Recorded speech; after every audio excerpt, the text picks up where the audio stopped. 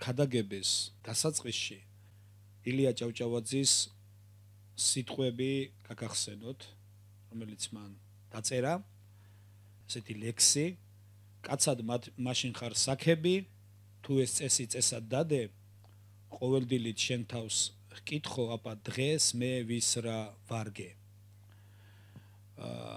მეგობრებო, მიუხედავად იმისა, რომ ჩვენ შეგვიძლია გაბედულებით ვთქვათ, რომ ეს ჩვეულებრივი ლექსია, აქ დევს აზრი. და ეს აზრი გამომდინარეობს წმინდა წერილიდან და მისი ბუნებიდან. იმიტომ რომ უფალმა იესო ქრისტემ ბრძანა. მან ასეთი რაღაც თქვა, მე მოვედი არა იმიტომ რომ მომემსახურონ, მე მოვედი იმიტომ რომ ვემსახურო. ქრისტიანის მთავარი თვისება ის კი არ არის რომ ვიღაცისგან მოითხოვოს. ქრისტიანის მთავარი თვისება ის არის თვითონ იყოს ამაში. გასაგებია თუ ხვდები რომ რაღაცის დეფიციტია, ღმერთმა ეს იმიტომ დაგანახა, რომ შენ გახდე მონაწილე და სათავე ამის. შენ დაიწყო ამაზე, შენგან უნდა გამოვიდეს ეს ყველაფერი. შენ უნდა იყო, იცით, კაცად მაშინ ხარ საქები, თუ ეს წესი წესად დადე, ყოველდილით შენ თავს კითხო, აბა დღეს მე ვინ რა მარგო. ჩვენ ასე გვესმის. ხშირად ადამიანები ასე ვიგებთ, რომ ასე უნდა იყოს, მე ისი არ მომექცნენ, მე ისი არ დამაფასეს, ვინ დაინახარო. და ასე შემდეგ, აქწერია. ჩვენ როცა ქვეყნიერებაზე ვართ, ჩვენ როცა ადამიანებს შორის ვცხოვრობთ, იცი, თუ მგლების ხროვაში მოხვდები, ნუ გაგიკვირდება თუ დაკბინეს. ეს ბუნებრივია. აბა რა სელოდებოდი, ყვავილებს მოგიტანდნენ მგლები. აბა რა სელოდები ქვეყნიერებისგან. მაგრამ ჩვენ ერთი რამე უნდა ვიცოდეთ, ჩვენ ღმერთმა აგვამაღლა უკვე ქვეყნიერებიდან. იმიტომ რომ წმინდა წერილი ამბობს, რომ ეს არის ეფესელების მეორე თავის პირველი მუხლიდან და თქვენ მკვდრებიც რომ იყავით. თქვენი დანაშაულის გამო, რომლიდაც ოდესღაც იარებოდით ამ წუთი სოფელში და შადიოდითო და ასრულებდით ჰაერში გაბატონებული სულის ნებას, რომელიც ახლა ურჩ ძეებში მოქმედებსო. მაგრამ თქვენ წყალობით მდიდარმა ღმერთმა, რომელმაც თავისი დიდი სიყვარულით შეგვიყვარაო, ასე წერია, გაგვაცოცხლა. მკვდრეთით აღგვადგინა, იქ კი არ დაგვტოვა. ჩვენ მკვდრეთით აღგვადგინა, ისე აღგვადგინა მკვდრეთით, რომ სიკვდილი არ გვიხილავს. იცით რატო? მან ჩვენ უკვე მოვკვდით მასში. ის მოკვდა ჩვენს ნაცვლად. და მან ის კი არ აღდგა მკვდრეთით. მან ჩვენ აღგვადგინა მკვდრეთით და კი არ აღგვადგინა მარტო, ზეცაშიც დაგვსხა. ანუ მან აგვამაღლა უკვე ყველაფერზე. ჩვენ აგვამაღლა მან წუთისოფლის ამაოებაზე. ჩვენ აღარ ვართ. წუთისოფლის, როცა ისევ წუთისოფლის ამაოებაში ვეხვევით და იქ უწუწუნებთ და იქ ბუზღუნებთ, მაშინ ჩვენ ზეციდან ისევ აქ ვეშვებით. აქ ჩამოვდივართ. სინამდვილეში თუ რწმენით დავიწყებთ ყურებას და არა ფიზიკური თვალებით. თუ რწმენით გავიხედავთ. იცი, მე მიწევს სათვალეების გამოყენება ჩემი ასაკის გამო. ბევრი სილამაზის გამოიყენებს. მე იმის გამო რომ უკეთესად დავინახო და სხვანაირ, იცი, ჩემ თვალებს რომ ვენდო ხშირად რაღაცა შეიძლება ვერ აღვიქვა სწორად. ამიტომ ვიყენებ სათვალეს. იცი, თუ შენი ფიზიკური თვალებით უყურებ, მოვლენებს შეიძლება რაღაცეები აღიქვა ადამიანურად, არასწორად, გამუქებულად. აი, გაუფერულებული და გაღვრილი ფერების გაღვრილი სურათი დაინახო და ვერაფერი ვერ მიიღო. მაგრამ არსებობს სიტყვა, ღმერთის სიტყვა, არსებობს რწმენა. თუ რწმენის სათვალით შეხედავ ამას ყველაფერს, რაღაცეები თავთავის ადგილზე ლაგდება. დიდება უფალს. ამიტომ ამბობს პავლე მოციქული რომაელების წერილში, რომ ყოველივე რაც რწმენით არ არის, ცოდვა არისო. მე-13 თავში. 14-20 ბოდიში. ყოველივე რაც რწმენით არ არის, ცოდვა როგორ არის ცოდვა ხა სიკეთეს ისა ვაკეთებდა თუ ეს რწმენიდან არ გამომდინარეობს თუ ამ სიკეთის საფუძველი რწმენა არ არის თუ რწმენამ არ აღძრა რწმენამ არ დახატა შენს წინ სურათი იცით უამრავი ადამიანები ყოფილან ჩვენს ირგვლივ ჩვენს ეკლესიაში ამ ეკლესიაში ჩვენს ის ამიტომ ვიძახი რომ ჩვენ ამ ეკლესიაში ვართ თორე ეს ეკლესია ჩვენი არ არის ეს ქრისტესია დიდება უფალს ყოფილა უამრავი ადამიანი რომლებსაც კარგი საქმეები უკეთებია სიკეთეებს აკეთებდნენ კარგ ხარისხში ისაკეთებდნენ მაგრამ სამწუხაროდ მომავალმა და მერე განვითარებულმა მოვლენებმა აჩვენა რომ ეს იცით რო გახვიდეთ ქვეყნიერებაზე ბოდიში დაზრე გავწყვიტე ქვეყნიერებაზე რო გახვიდეთ ნახავთ უამრავ ადამიანს რომლებიც ძალიან კარგად ისაკეთებენ საქმეებს ნახავთ უამრავ ადამიანს რომლებიც გაგაკვირვებენ ხშირად მორწმუნეებზე კარგად აკეთებენ იმ საქმეს ხშირად მორწმუნეებზე კარგი თვისებებით არიან შემოსილები ქვეყნიერებაზე ნახავთ უფრო მეტად ქველმოქმედებს ვიდრე თქვენ ხართ ქვეყნიერებაზე ნახავთ უფრო მეტად როგორ გითხრათ მორჩილებს გამგონეებს ვიდრე თითეული ჩვენთაგანი გაგიკვირდებათ ეს როგორ ხდება ეს თვისებები ადამიანური თვისებებია ჩემო მეგობრებო მოწესრიგებულობა ორგანიზებულობა რაღაცეების დალაგება დროის განაწილება დამას ხშირად ბევრი ქვეყნიერების ადამიანი ჩვენზე კარგად აკეთებს ხომ არ მოწმობს რომ ისინი უფრო ახლოს არიან ღმერთთან რა თქმა უნდა არა რა თქმა უნდა არა იმიტომ რომ მომავალი აჩვენებს და სამწუხაროდ ეს ასეც არის ეკლესიაში და ძალიან ბევრი ვნახეთ ასეთი იმიტომ რომ ეს რწმენით კი არ არის ნაკეთები ეს ჩვეულებრივი ღმერთისაგან მოცემული მადლი და ნიჭია რომელიცაც სარგებლა ადამიანი მაგრამ დიდება ღმერთისკენ კი არა თავისკენ ბრუნდება და ერთ დროსაც იცი ადამიანები რომლებიც რწმენით არ აკეთებენ საქმეს ერთ დროსაც დაიღლებიან ამით ერთ დროსაც და ესეც ჩვეულებრივი ბუნებრივი დაიღლებიან ამის კეთებით და იტყვიან და ხშირად ის ანდაზა სრულდება ხოლმე მე არავინ არ მინდა ძროხას შევადარო მithumetes ჩემი თავი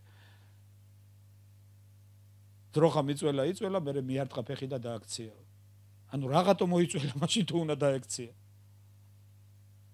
რაღაცო იყო ეს მსხვერპლი რაღაცო იყო ეს ყველაფერი ასე რომ ჩემო მეგობრებო ერთი რამე ვიცოდეთ სულ ყოველთვის უნდა იყურო რწმენის თვალებით სულ ყოველთვის უნდა შეხედო ღმერთის სიტყვიდან გამომდინარე მოვლენებს და არა ადამიანური სენტიმენტებიდან არა ადამიანური გრძნობებიდან წმინდა წერილი გვასწავლის ჩვენ ამას იმიტომ რომ პავლე მოციქული ამბობს მეორე კორინთელების წერილი დავდივართ არა ხილვით არამედ რწმენით იმიტომ რომ რაც ხილულია დროებითია უხილავია მარადიული დავდივართ არა ხილვით ამ წუთის სოფელში გადაწყვეტილებებს არა თვალებიდან და არა გრძნობებიდან გამომდინარე ვიღებთ არამედ რწმენიდან რწმენით უყურებთ ისა მოვლენებს რწმენით აღვიქვავთ რაღაცეებს რწმენით უწყვიტავთ რაღაცეებს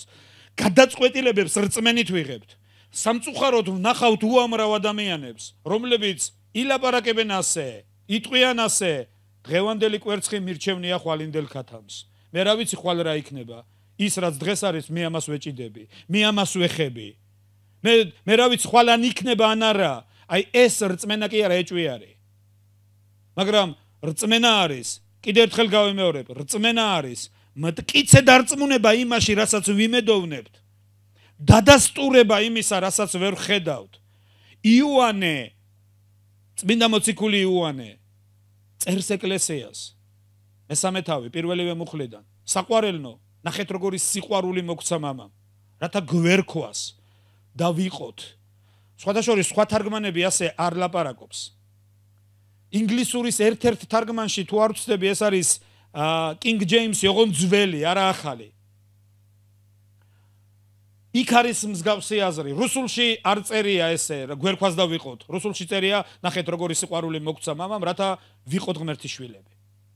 მაგრამ ქართული თარგმანი კარგად გამოხატავს, მე მიმაჩნია, მე ვერ ვიტყვი რომ გინდა თუ არა ორიგინალი ესე არის.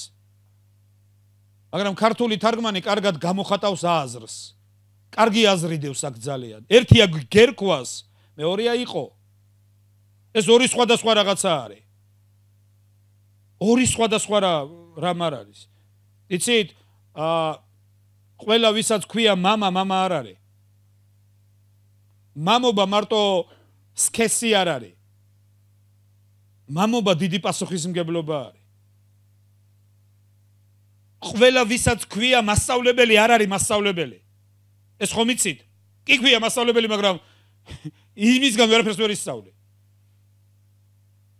ყველა ვისაც აი კიდე ერთხელ ვამბობ, რაღაცა რო გქვია, რაღაცა რო დაირქვი. ეს არ ნიშნავს რომ ეს ხარ. და ბიბლია გვასწავლის, ბიბლია გვეუბნება, მეგობრებო. ნახეთ როგორი სიყვარული მოგცა მამამ, რათა გვერქვას პირველი და ვიყოთ. იცით, საქართველოში რო გახვიდე, დღეს ქუჩაში რო გახვიდე, ეკლესიაში ხო აღარ ვლაპარაკობ. რო კითხვა ადამიან, შენ ქრისტიანი ხარ? შეიძლება შეურაცხყოფად ჩაგითვალო. შეიძლება ამაზე სიტყვა შეგახვედრონ, გაგლანძღონ. მე ბევრჯერ შემხვდა ეს. ერთხელ მოხვდი სუფრაზე, სადაც შემომთავაზეს, რომ დამელია. მე უთხარი არ ვსვავ. რატომო? ჯერა კითხვა კაცო, შემიკითხავს რატო არ ვსვავ. ეგ ჩემი საქმეა. მაგრამ ჩვენ ისეთი ხალხი ვართ, ყველაფერი უნდა ვიცოდეთ. სხვის ცხოვრებაში ამას წინათ Facebook-ზე ისა წავიკითხე, მეგობარო, აი თქვენი ცხვირი ჩემ საქმეში ვიპოვეო.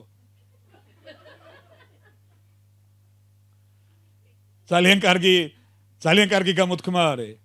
ხშირად ჩვენ ცხვირს პოულობენ ხოლმე სხვის საქმეებში. არ ვსვავ მეთქი, რატომო? მე ვთხარი ქრისტიანი ვარ მეთქი. ეწყინა. მე რა მუსულმანი ვარო? მე ვთხარი ვინ გითხრა? რატო გონია რომ ეს გითხარე? მაგრამ ჩემი გაგება ქრისტიანობისა, ჩემი აღქმა ქრისტიანობისა ასეა, იმიტომ რომ შენ ქრისტიანობა გესმის მარტო პირჯვრის გადაწერად და სადღეგრძელოებში ღმერთის სადიდებლის სათქმელად. მე ქრისტიანობა მესმის, როგორც წმინდა წერილმა თქვა, ნუ დაანაღვლიანებ თქვენში მყოფ სული წმინდას. ნუ დათვრებით ღვინით, აღივსენით სული წმინდით. მე ასე მესმის ქრისტიანობა. რა ვქნა ახლა ჩემი ქრისტიანობის აღქმა თუ შენ აღქმასთან შეუსაბამობაში მოდის, ეს არ არის ჩემი ბრალი. ამიტომ ეს რო არ მოხდეს, ეს რო ასე არ იყოს, ამისთვის არსებობს ძალიან კარგი ინდიკატორი. ეს არის წმინდა წერილი. მოდი წმინდა წერილმა განსაზღვროს. როგორც იაკობი ამბობს, მაჩვენე შენი რწმენა საქმეთა გარეშე. როგორ უნდა აჩვენო რწმენა საქმეთა გარეშე? ამის ჩვენება შეუძლებელია. როგორ უნდა აჩვენო ისეთი რაღაცა, რაც არ არსებობს? რწმენა, რომელიც არ გამოიხატება კონკრეტულ მოქმედებაში, ეს არის აბსტრაქცია. აბსტრაქციაც არ არის. ეს უტოპიაა. რწმენა, რომელიც კონკრეტულ მოქმედებებში არ გამოიხატება, ის არ არსებობს. ეს მარტო ორთქლია, რომელიც არ ჩანს. გასაგებია? მაგრამ რწმენა, რომელიც საქმეებში გამოიხატება, ეს არის ჩემი რწმენა. აი ასე გამოიხატება, აი ამის მწამს მე, აი ამის მჯერა მე, ამას მიუყვები მე და ვცდილობ განუხრელად ვიცხოვრო ამაში. ჩემო მეგობრებო, ძალიან მნიშვნელოვანი არის ეს. ნახეთ როგორი სიყვარული მოგცა მამამ, რათა გვერქვას და ვიყოთ. მეგობრებო, ჩვენ ხშირად სამწუხაროდ და ბოლო დროის ეკლესიაში ეს ძალიან აქტუალური იქნება. პროტესტანტულ ეკლესიაში, იქ სადაც ჩვენ ვიშვით, იქ სადაც ჩვენ მოგვიყვანა ღმერთმა, იქ სადაც ჩვენ დაგვნერგა ღმერთმა. იცი, ჩვენ ხშირად ტრაბახობთ იმით, რომ ჩვენ ვიღაცაზე ბევრი მუხლი ვიცით. ხშირად ვლაპარაკობთ იმით, ვლაპარაკობთ იმაზე, რა გააკეთა ღმერთმა ჩვენთვის, ეს მისი გაკეთებული, ეს არ არის ჩვენი დამსახურება. ამიტომ ჩვენ ხშირად იმას ვლაპარაკობთ, იმით ვიკვეხნით, რაში და ჩვენ არავითარი როლი არ მიგვიძღვის. ნახეთ, როგორი სიყვარული მოგცა მამას, რათა გვერქვას ღმერთის შვილები. დიდება უფალ, ჩვენ დავირქვით ქრისტიანი. ჩვენ ქრისტიანები ვართ. ჩვენ ქრისტიანები ვართ. იცით, კიდევ უფრო მეტი წინა წელი ჩვენ მოწაფეობაზე ვილაპარაკეთ. და კი არ ვილაპარაკეთ ამაზე. ეს გრძელდება, ეს თემა არ დამთავრებულა. ეს თემა გრძელდება, იმიტომ რომ მოწაფეობა თემა არ არის. მოწაფეობა ცხოვრების წესია. მაგრამ მოწაფე შეიძლება დაირქვა. იცი სკოლაში რო დავდიოდით მოწაფეებს გვეძახდნენ. საშუალო სკოლაში. მაგრამ ყველა როდი იყო მოწაფე. ერთი ასეთი გამოთქმა არსებობს, სკოლაში თუ არ გიბლია, ახლოს მაინც არ გაგიბლიაო. ზოგიერთი ისე იქცევა, რომ სკოლაში ნამყოფიც არ არის. ხშირად. მოწაფე კი ერქვა, მაგრამ იყო მოწაფე? მოწაფე კი არ უნდა დაირქვა, მოწაფე უნდა იყო. მოწაფე რო იყო, დაწაფებული უნდა იყო. მოწაფე მასწავლებელს ემსგავსება. მოწაფე მასწავლებლისგან იღებს, მასწავლებლისგან კრეებს. მის მსგავსებაში გარდაისახება. გასაგებია? და მოწაფეებს მოციქულთა საქმის მე-11 თავის 26-ე მუხლი ამბობს, რომ მოწაფეებს ეწოდათ ქრისტიანები. რატო ეწოდათ ქრისტიანი? სიტყვა ქრისტიანი რაღაცაზე მიუთითებს. ის ქრისტეზე მიუთითებს. ის ქრისტეს ბუნებაზე მიუთითებს. ეს იმას მიუთითებს, თუ რით ვივსებით ჩვენ. ეს იმას მიუთითებს, თუ რით ვიმოსებით ჩვენ. გასაგებია? კიდევ ერთხელ ვამბობ, ეს არის მარტივი ჭეშმარიტებები, მეგობრებო, თუმცა ეს იმდენად მარტივია, რომ ბევრი ადამიანი ამას ვერ იგებს. ეს იმდენად მარტივია ხშირად, რომ ბევრი ადამიანისთვის მიუღწეველი ხდება ცხოვრებაში. ჭიქა არის წყლიანი. რა განსაზღვრავს მის სახელს? წყლიანი. მისში შიგთავსი. რაც შიგნით არის. შიგნით რო ღვინო იყოს, ის ღვინიანი იქნება. გასაგებია? ბენზინი რო ჩაწყა, ბენზინიანი იქნება. შიგთავსი განსაზღვრავს და მოდი ახლა ქრისტიანი. ეს სიტყვა გვავალდებულებს თუ არა? ეს სიტყვა უდიდესი ვალდებულებაა. იმიტომ რომ ეს სიტყვა ამბობს, რომ ჩვენ ქრისტე უნდა გვავსებდეს. ჩვენ ქრისტეთი უნდა ვივსებოდეთ. ეს სიტყვა გვავალდებულებს ჩვენ პირდაპირ, რომ ჩვენ მოწაფეები უნდა ვიყოთ. გასაგებია? ჩვენ მოწაფეები უნდა ვიყოთ, ჩვენ მოწაფეობისკენ გვიბიძგებს ეს სიტყვა. იოანე გვასწავლის, წმინდა მოციქული იოანე ამბობს, ნახეთ როგორი სიყვარული მოგცა მამამ. ეს სიყვარულია. ის ამას კი არ ამბობს, ნახეთ დაუკვირდით. მე თქვენთან ერთად განვიხილავ ახლა ამ მუხლს, ამ ხედვის წერტილიდან. ის არ ამბობს, ნახეთ როგორი პასუხისმგებლობა მოგცა მამამ. დაუკვირდით ეს რო ეს ეწეროს, მაშინ კიდევ უფრო კარგად იქნებოდა, იცი, ადამიანურად კარგად იქნებოდა გასაგები. ნახეთ როგორი პასუხისმგებლობა მოგცა მამამ, რათა გვერქვას დავიყოთ. ამ დროს ესე იგი წერილი გვეუნება, რომ ეს პასუხისმგებლობა არის. რა თქმა უნდა ეს პასუხისმგებლობა არის, მაგრამ ის არ ლაპარაკობს პასუხისმგებლობას, ის ლაპარაკობს სიყვარულზე. ნახეთ როგორი სიყვარული მოგცა მამამ. მამის სიყვარულის გამო მოგვეცა ჩვენ, რათა გვერქვას დავიყოთ ღმერთის შვილები. ღმერთის შვილობა ჩვენთვის მიუღწეველი კი არ არის. ღმერთის შვილობა ჩვენთვის იმ ქვეყანაში კი არ არის, ღმერთის შვილობა აქვე არის. გასაგებია? აქვე არის ეს. და თუ ამაზე ყურადღებით იქნები, ნუ გგონიათ რომ ღმერთის შვილობა სატანჯველი არის. სატანჯველი იცი ვისთვის არის, ვინც ღმერთს არ იცნობს. სატანჯველი მათთვის არის, რომლებიც თავისი ძალებით ცდილობენ გახდნენ ღმერთის შვილები. რომელიც შეუძლებელია. მაგრამ თუ ღმერთს იცნობ, თუ ღმერთისკენ ერთნაბიჯს გადადგავ, ის ხუთს დგავს შენსკენ. საკმარისია შენი თანხმობა. საკმარისია მისკენ გადადგა ნაბიჯი და ის თავის თავზე იღებს რაღაცეებს. იცი, ჩვენ ხშირად ვიქცევით, რათა გვერქვას და ვიყოთ, მე ახლა კი მქვია და მე უნდა ვიყო და იძაბები. ნუ იძაბები, ჩემო ძვირფასო, ეს ამას შენ ვერ შეძლებ. შენ უბრალოდ მას უნდა მიენდო. შენ უმბრალოდ მას უნდა მიენდო, მისგან უნდა დაიწყო, მასთან დამოკიდებულებაში უნდა შეხვიდე. წმინდა მოციქულ პეტრეს პირველი წიგნის მეორე თავის მეორე მუხლი ამბობს, რომ თქვენ როგორც ახალშობილმა ყრმებმაო, ინატრეთო სულიერი სუფთარძე თქვენს გადასარჩენადო. იცით, მოდი დააკვირდით ამას. ბავშვი, რომელიც ჭამს დედისგან, ძუძუთი იკვებება. გინახავთ ბავშვი, რომელიც ახლა ფიქრობს, ახლა ეს რძე რო შევჭამო, რისგან შედგება? რა ელემენტებია ამაში? ქოლესტერინს ხო არ შეიცავს? რა ვიცი მე, იქნება გამასუქოს. ან ხო არ მაწყენს? რა ვიცი მე, რა ჭამა დედაჩემა? უნდა გამოვიკვლიო კარგად ყველაფერი. ასეთი ბავშვი ალბათ შიმშილით მოკვდება. და პეტრე მოციქულს შემთხვევით არ მოუყვანია თქვენ როგორც ახალშობილმა ყრმებმა ინატრეთ სულიერი სუფთარძე. აქ წმინდა წერილზე ელაპარაკე. თქვენს გადასარჩენად.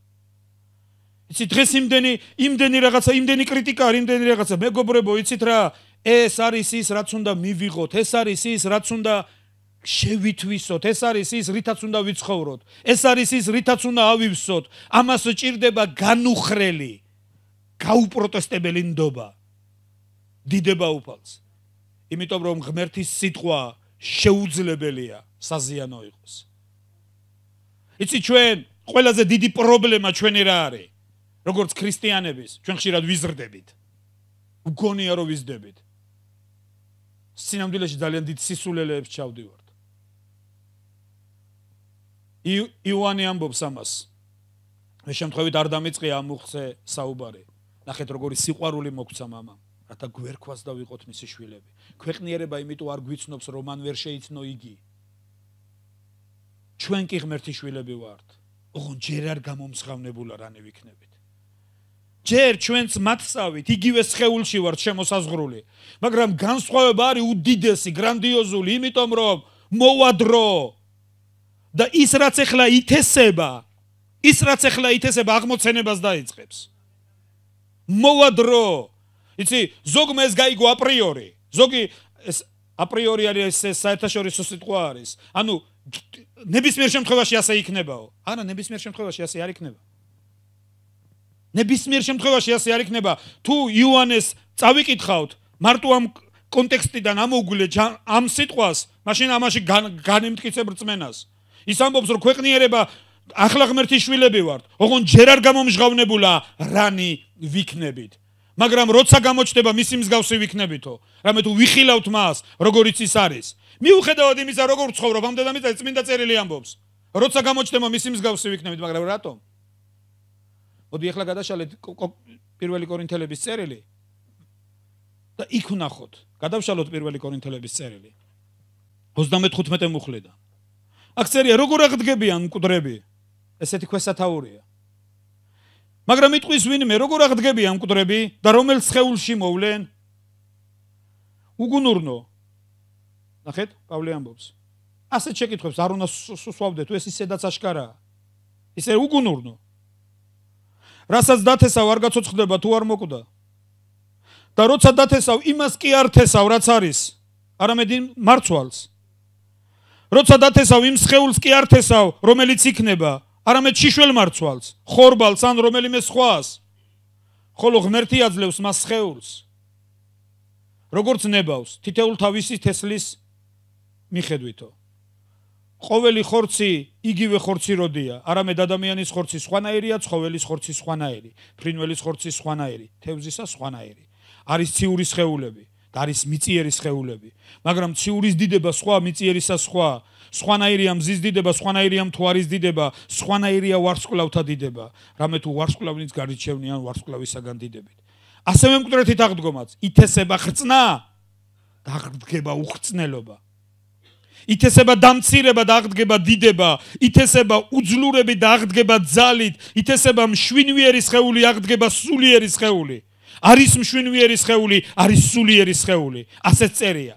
და მე წერია პირველ ადამზე და მეორე ადამზე. ეხლა გალატელების წერილში გადავიდეთ.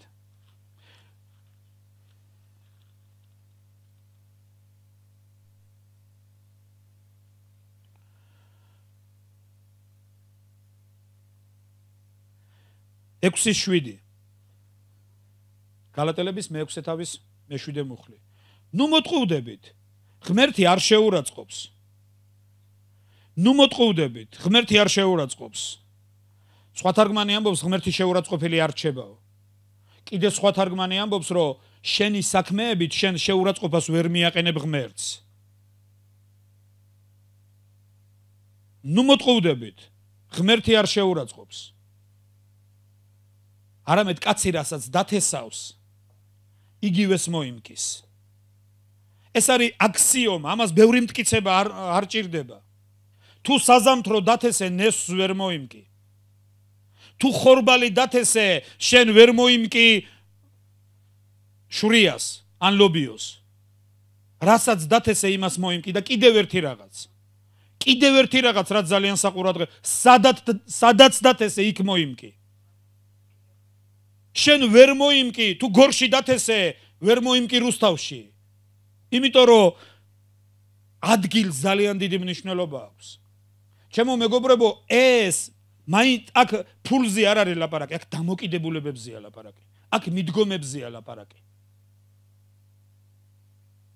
იცი, ბიბლია ამბობს და მე მინდა ამას კარგად დაუკვირდეთ. იოანე ამბობს, ქვეყნიერება არ გვიცნობს, იმიტომ რომ მან ის ვერ შეიცნო. შემდეგ ახლა ღმერთის შვილები ვართ. რით ვართ ღმერთის შვილები? მე მინდა თქვენი ყურადღება გადავიტანო, რით ვართ ღმერთის შვილები? ხოლო ყველას ვინც მიიღო იგი, მისი სახელის მორწმუნეს, მისცა ძალაუფლება, გამختارიყო ღმერთის შვილები. ძალიან სამწუხაროა, როცა ქრისტიანები აქ ჩერდებიან. აქ არ წერია, რომ ვინც მიიღო იგი ღმერთის შვილი გახდა. აქ წერია, რომ ვინც მიიღო იგი მისი სახელის მორწმუნეს, ძალაუფლება მიეცა ღმერთის შვილი გამختارიყო, თუმცა ეს არ ნიშნავს, რომ ჯერ ღმერთის შვილია. ღმერთის შვილობაზე ძალიან აშკარა წერილი, ეს არის რომაელების წერილის მერვე თავის მე-14 მუხლი. იქ წერია, ხოლო ისინი, ვისაც ღმერთის სული წარმართავს, ღმერთის ძეები არიან. იცი, ღმერთის შვილობის დადასტურება ჩვენში რა არის, იცით? როცა ღმერთის სული გმართავს. აი ახლა კარგ ადგილზე მივედით. სწორედ აი ამ მუხლის არასწორმა ინტერპრეტაციამ და ამ მუხლის არასწორმა გაგებამ წარმოშვა ძალიან ბევრი გაუგებრობა, ძალიან ბევრი კამათი, ძალიან ბევრი ჩხუბი, მოდი ასე ვიტყვი, ეკლესიაში. იმიტომ რომ სადმე გინახავთ ადამიანი, კი ძალიან ხშირად გვითქვავს ეს ეკლესიაში და კიდევ ერთხელ გავიმეორებ, იცი, ჩხუბი ხდება, იცი როდის? როცა ყველა მართალია. როცა ორივე მხარე მართალია, აი მაშინ არის ჩხუბი. თუ ერთ-ერთი როცა დანაშაულს აღიარებს, იქ მთავრდება ჩხუბი. ეს ასეა. აი ამ მუხლის არასწორმა გაგებამ, რაც წეგან მე წავიკითხე, წარმოქმნა ძალიან ბევრი გაუგებრობა. იმიტომ რომ მე მინახავს ხშირად ორი მხარე, რომლებიც ამ ორივე ღმერთს უსმენენ. ერთიც ღმერთს უსმენს, მეორე თან დაპირისპირებული არიან. კი, მაგრამ გაიყო ღმერთი. როგორ არის, რომ შენ ღმერთს უსმენ, მეც ღმერთს უსმენ. ღმერთის შვილები ვართ, ვამბობთ, რომ ჩვენ ღმერთის შვილები ვართ. და დაპირისპირებულები ვართ. უარესი გაბუტულები ვართ. უარესი ლამის მტრები გავხდით. და როგორ უსმენს ორივე მხარე ღმერთს? რატო ხდება იცით ასე? იმიტომ რომ თუ ამ მუხსავ ღმერთი ისინი არიან ღმერთის შვილები, ვინც ღმერთის სულისაგან წარიმართებიან. მეგობრებო, ამას აქვს ბევრი ქვემდებარე ჭეშმარიტებები. იმიტომ რომ ადამიანები ყველა ტრაბახობს, მე ღმერთის სული მართავს. იცი, მე ღმერთის სული მართავს. მე რო დღეს რაღაცა მე ღმერთის სული მართავს. შენ რა გონია მე ღმერთს არ უსმენ? იცით რა, რამდენჯერ შევხვედრი ვარ ამას, გუშინაც ამაზე ვსაუბრობდით. იცი რამდენი ჭკუის მასწავლებელია ირგვლივ. არ გააკეთო აგრე. როცა ასე გეუბნებიან, გამოდის რომ შენ თურმე არც ლოცულობ, შენ არც ღმერთს უსმენ, შენ არც წმინდა წერილი წაგიკითხია. მარტო ისინი ხედავენ ასე. მაგრამ ყველაფერი გამომდინარეობს, იცი, ქვემდებარე ჭეშმარიტებები, როცა არ არის ყურადღება მიქცეული, როცა ისინი დავიწყებულია. როცა ისინი დავიწყებულია. მაშინ ძალიან ადვილია. იცით, ჩვენ შეგვიძლია ჯვარი განვიხილოთ, მოდი ახლა. ეს არის ძალიან კარგი მაგალითი და მე ერთ-ერთ მსახურებაზე ამას შევეხე უკვე. და ეს არის იმდენად კარგი ჭეშმარიტებები თუ ამას გამოვიყენებ ჩვენ რეალურ და ფიზიკურ ცხოვრებაში და ამაზე გადავიტანთ ისა ყურადღებას ბევრ კარგ შედეგს მოვიმკი ჩვენ ცხოვრებაში. ჯვარი გამოხატავს ორი სახის ურთიერთობას და ორი სახის მორჩილებას. მისი ვერტიკალური ძელი გამოხატავს ვერტიკალურ ურთიერთობაზე და მიუთითებს ჩვენს ღმერთთან ურთიერთობაზე. არა მარტო ურთიერთობაზე, ჩვენს ღმერთთან მორჩილებაზე.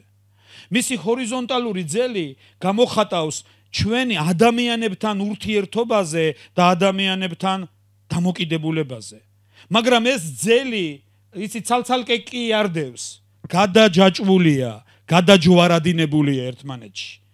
და ღმერთმა ეკლესიაში გააერთიანა ღვთიური ურთიერთობა და ადამიანური ურთიერთობა. ეს ერთმანეთისგან გამომდინარეობს. რა თქმა უნდა, ღვთიური ღმერთთან ურთიერთობა ყველაზე უზენაესია, ყველაზე დიდია, ყველაზე სერიოზულია. იმიტომ რომ ადამიანური ურთიერთობა არაფერს არ ნიშნავს, თუ ღმერთთან არ არის ურთიერთობა. ჩვენ ერთმანეთთან როგორი კარგიც ურთიერთობა არ უნდა გქონდეს, თუ დაიკარგა ჩვენი ღმერთთან დამოკიდებულება, ჩვენი ურთიერთობა ჩვეულებრივი მკვდარი ადამიანების ურთიერთობა იქნება და მეტი არაფერი.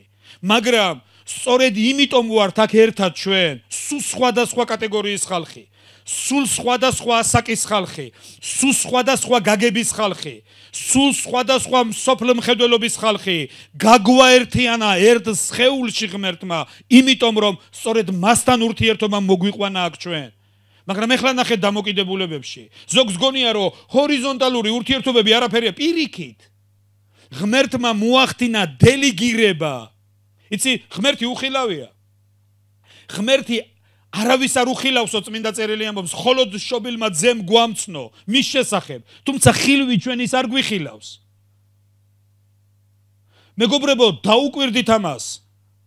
ღმერთთან, იცი, ამ პასუხისმგებლობა აღება საკუთარ თავზე ადამიანურად უფრო კომფორტულია.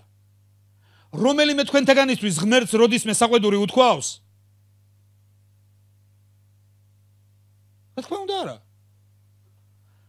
მსახურებაზე რომ დააგვიანემ ღმერთმა გითხრა საყვედური? რო კატო გააკეთე ესო. ასეთები არ ხდება, მეგობარო. იცი, ხშირად ადამიანები ძალიან კომფორტულად მიტყვენ ღმერთი მართავს. სანამდე ღმერთი მართავს ამას იტყობდი, იქნება ვიღაცა დაგეყენებია შენს წინ, ვინც მოგმართავდა. ვისაც მოусმენდი და ვისაც დაუჯერებდი. იოანე, იგივე წმინდა მოციქული იოანე გვასწავლის ამას. ვერ იტყვი მიყვარს ღმერთი, რომელსაც ვერ ხედავ და თუ ამას ამბობ, სისულელი არის ეს. თუ შენი ძმა, ვისაც ხედავ, ვერ შეიყვარე ჯერ. იმიტომ რომ ღვთის სიყვარული ადამიანურ სიყვარულში უნდა გადადიოდეს. იმიტომ რომ ბიბლია ამბობს, როცა ერთმანეთი გეყვარებათ, მაშინ მიხვდება ქვეყნიერება, რომ ჩემი მოწაფეები ხართო. და თუ ერთმანეთის სიყვარული არ არის, ღმერთი მიყვარს, ამისი ლაპარაკი ზედმეტია. იცი, საგალობელთან დამოკიდებულება, ყველაფერი ეს ჩვენს დამოკიდებულებას მიუთითებს. რატო დავიწყე ამის ლაპარაკი? ძალიან ბევრი ადამიანი, კიდე ერთხელ ვამბობ, თვლიან, მე ღმერთს უსმენ. მეგობარო, აი ეს დააყენა ღმერთმა შენს წინ, რომ მისი მეშვეობით მოусმინო ღმერთს. ეს არის ბუნებრივი რაღაცა. კარგად გამიგეთ. მე არ ვლაპარაკობ ამას როგორც ეკლესიის პასტორი. იმიტომ რომ როგორც ეკლესიის პასტორი, ჩემთვის ადვილი არის, კომფორტული არის ამაზე ლაპარაკი, ამ მუხლებზე ლაპარაკი. მაგრამ მე ვლაპარაკობ ამას როგორც ძალაუფლების ქვეშ მდგომი ადამიანი. ებრაელების 13:17 მუხლი ამბობს. დაემორჩილეთო თქვენს ხუცესებს, რადგან ისინი არიან ანგარიშვალდებული თქვენს სულებზე და აკეთონო ეს არაკონესით. იცით, რატო თქვა ეს ბიბლიამ? რატო ამბობს ამას ებრაელთა წერილის ავტორი? ის ავტოკრატიული მსახურების დამკვიდრებას ცდილობს ეკლესიაში? რატომ? იმიტომ რომ თვითონ სულიწმინდის დადგენილება არის, მან დაადგინა. რატო დაადგინა ღმერთმა მოსე? რატო? რომელიც არ იყო სრულყოფილი.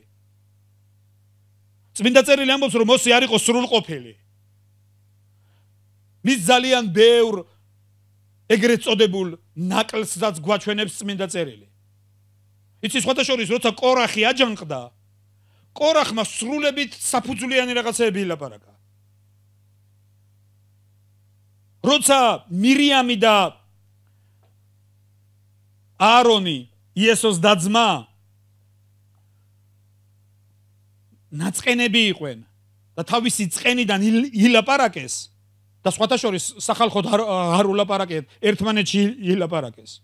ერთმანეთში. დაძმური, მოდი ესე ვთქვათ, პუტუნი ჰქონდათ. ხშირად რო არის ხოლმე. რას გაგვიპატონდა ეს მოსე? განამარტო მაგას ელაპარაკება. ხო გახსოვთ ეს? გამოსვლის წიგნში არის დაწერილი. განამარტო მაგას ელაპარაკება ღმერთი. ჩვენც ხო გველაპარაკება ღმერთი. რო გამოვიდა აქ და ყველაფერს როგორც თვითონ უნდა, ისე რო გვაკეთებინებს. სინამდვილეში სულ არ იყო ისე როგორც მოსეს უნდოდა. იმიტომ რომ მოსეს იცი რა უნდოდა? საერთოდ არ უნდოდა წასვლა. იცით რომ ღმერთს ეუბნება, ღმერთო მე არა, მე რატო? ენა ბლუკაცი ვარ. რა უნდა ველაპარაკო ახლა იმათ? მე ჩემი პრობლემები გამჭირვებია. და ღმერთი ეუბნება ამას. მე გაგზავნე. ყველგან წახვალ და მე ვიქნები შენთან. და როცა აარონმა და მირიამმა მოსეს ძმამ და დამ ერთმანეთში ილაპარაკეს და თქვეს, რას გაგვიპატონდა? განამარტო მაგას ელაპარაკება ღმერთი. იცით რომ უფალი ჩამოვიდა და სახალხოთ იყო გამოტანილი ის, რაც მათ ერთმანეთში ილაპარაკეს. და პასუხი გაცემული სახალხოთ იყო. ღმერთმა თქვა, როგორ არ გელაპარაკებით? გელაპარაკებით ღამეულ ხილვაში. გელაპარაკებით. მაგრამ მოსესო მე გზებს ვაჩვენებ. მას პირისპირ ველაპარაკები და გზებს ვაჩვენებ, იმიტომ რომ ეს მე ავირჩიე. რატო აირჩია ღმერთმა? ეს მან იცის. ეს მან იცის. იცი, რატო ხდებოდა ასე? იცი, ბიბლია ამბობს, მან დაადგინა. მეგობრებო, ერთი რამე უნდა ვიცოდეთ, შენი საოჯახოს ლიდერი შენთვის ეს არ ნიშნავს, რომ სრულყოფილი უნდა იყოს. ეს ღვთიური დადგენილება.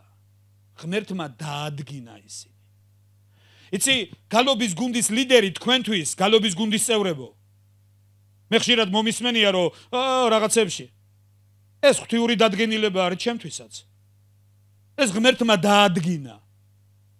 და შენ ამ შემთხვევაში ღმერთი გწდის ურთიერთობებში, დამოკიდებულებებში. იცი, გახსოვთ, რატო იყო დაწყევლილი ქამი? რატო? დიახ. მან მამის სიშიშვლე გამოიტანა და გარეთ ილაპარაკა. მაშინ როცა მისი ძმები ზურგშექცევით წავიდნენ, მოსასხამი აიღეს, ვის შეეშალა იქ? მოდი ვთქვათ, ვის შეეშალა? თუ ვინმე შეეშალა, ნოე შეეშალა. დალია, დათვრა, გაიხადა ტანსაცმელი. და რა დააშავა ახლა იმა ქამმა? გამოვიდა და თქვა, ბაბაჩემს რა გაუკეთებია კაცო, როგორ გადავიდა ჭკუიდან.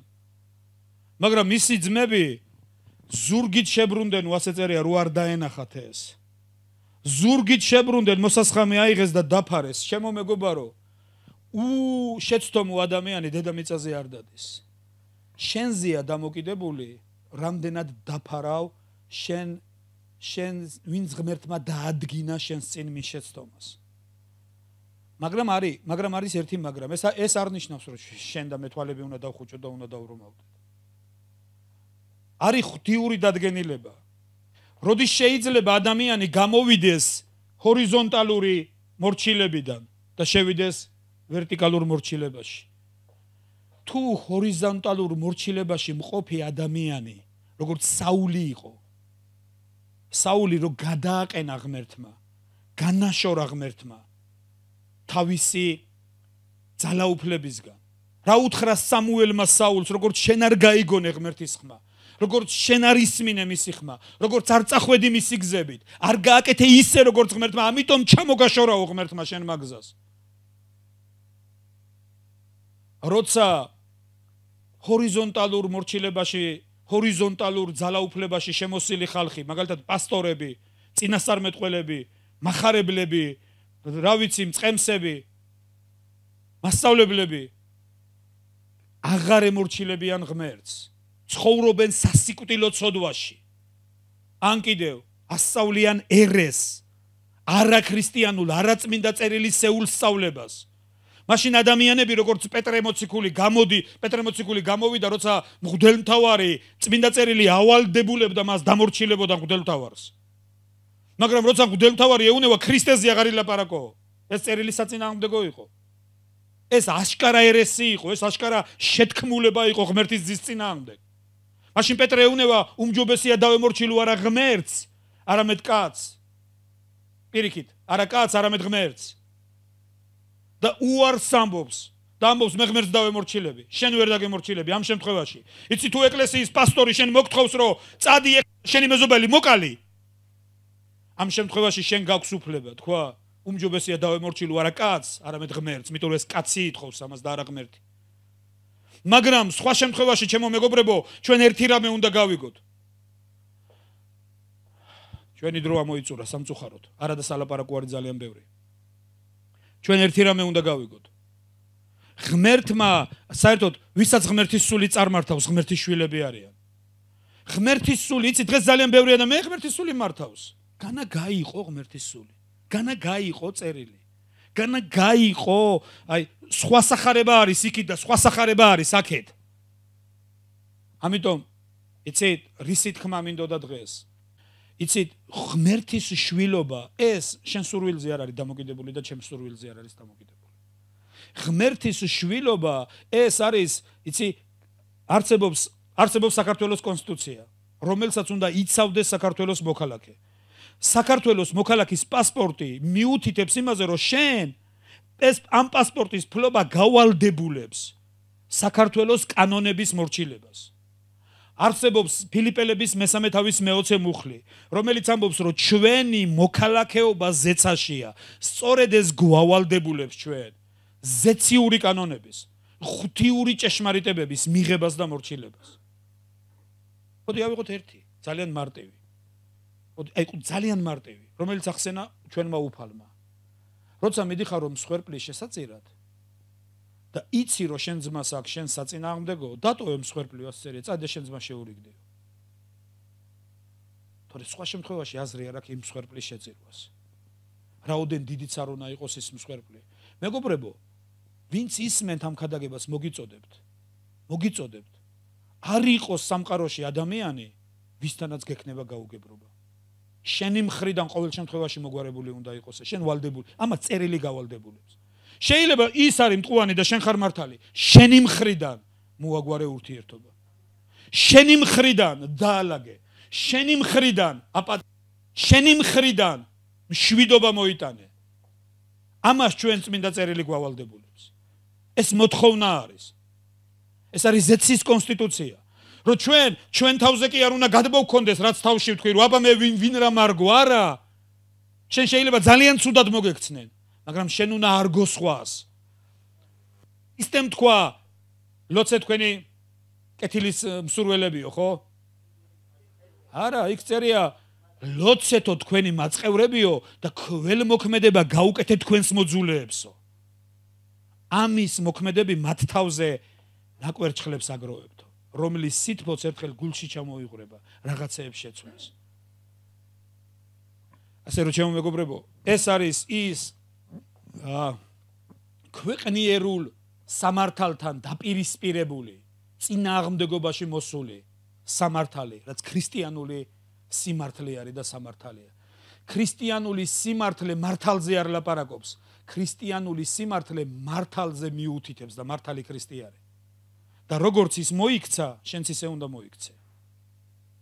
როგორც ის იქცეოდა, ეს ჩვენთვის ეტალონია, ეს ჩვენთვის მისაბაძია და თუ ამას ვაკეთებთ, მაშინ რაღაცეები სხვა პრიზმაში გადადის, სხვა ჭრილში გადადის, სხვანაირად ჩანს რაღაცეები, სხვანაირად ლაგდება რაღაცეები.